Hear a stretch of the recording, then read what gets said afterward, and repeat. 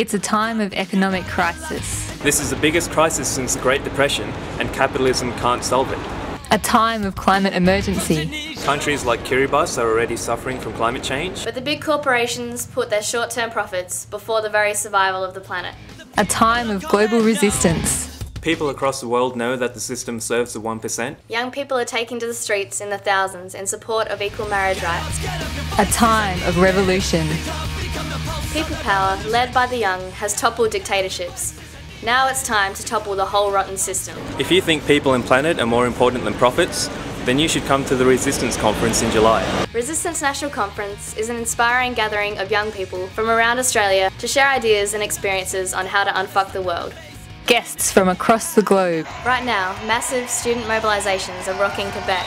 We are very excited to have a student representative from CLASSE, one of the largest and most radical student organisations in Quebec. The people of Malaysia are fighting against dictatorship, and we'll have someone from the Socialist Party of Malaysia at our conference. And we are proud to have a representative from the Palestinian People's Party speaking at the Resistance National Conference. Resistance National Conference, July 20 to July 22nd, at University of Adelaide, South Australia. Register now, resistance.org.au.